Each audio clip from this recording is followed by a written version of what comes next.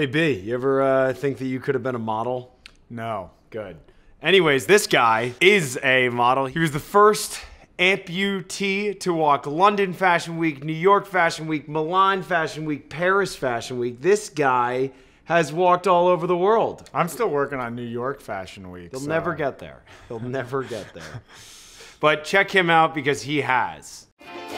When I see photos of myself as a model, I'm very proud. I'm always very proud.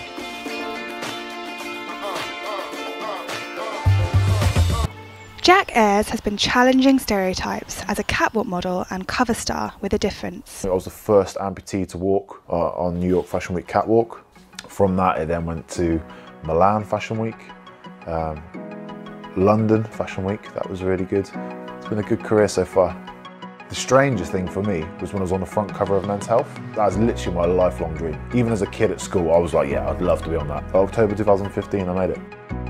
Jack was born with 2 legs, but struggled with a degenerative condition called proximal femoral focal deficiency.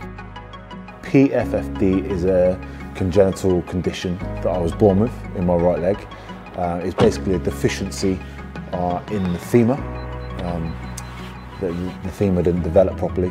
The muscle structure didn't develop properly either. The knee joint didn't develop properly, and the hip joint didn't develop either. So, yeah, it was a dead leg. Growing up with a disability it massively affected my confidence, massively. I used to try and hide it any way I could. It was awful. Like, I had no inspiration, I was alone. Fashion was out the window. I used to wear like 2 pairs of trousers just to cover my leg, hoodie over my head. The consultants, the doctors told me that I had to finish growing before they would even think about the measurements of amputating my leg. And then when I was 16, I electively had it amputated. I chose to have it amputated. Totally my choice. Best decision I've ever made as well.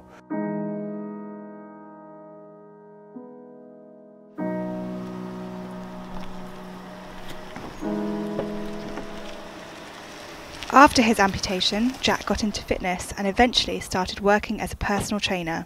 I became a personal trainer by chance, really. I was a youth worker and I was put onto a course which is just exercise in the community and just really enjoyed it.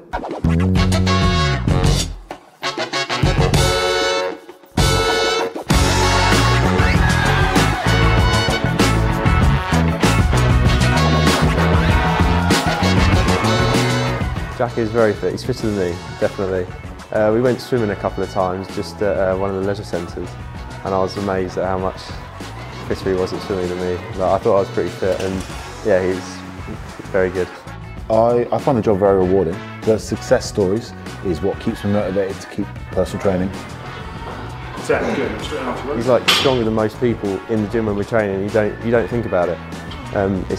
It's not really doesn't hold him back at all. Eventually I want to start focusing on just working with amputees because I think that I can really offer them something quite sort of special. Jack works for the charity Models of Diversity, which campaigns for more variety in the fashion industry, as well as supporting models in their careers. I'm sure there are occasions where I've been, singled out or treated slightly differently because of the leg, because of the amputation, or even, prior to the amputation. I'm that sort of guy, I'm quite blunt. If I feel like I'm being singled out, I'll probably just tell you, I'd say. I'm very upfront about my leg as well, Ask me whatever question you want, I don't mind. I never thought that I would ever be a model.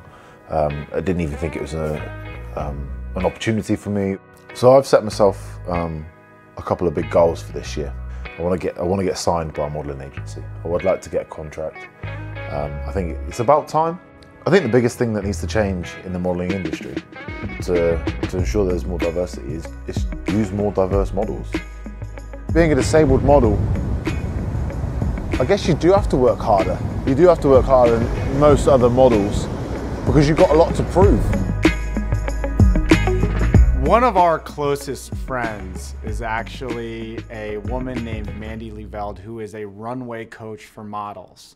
And one of the things that she teaches her students and clients is confidence. And you think about somebody like Jack who's missing his leg, for him to have that fortitude to become a runway model, I think a lot of people could learn a lesson from someone like him. And over here in the comments, we'll actually link to a video we did with her on models walking blindfolded. So go check that out as well.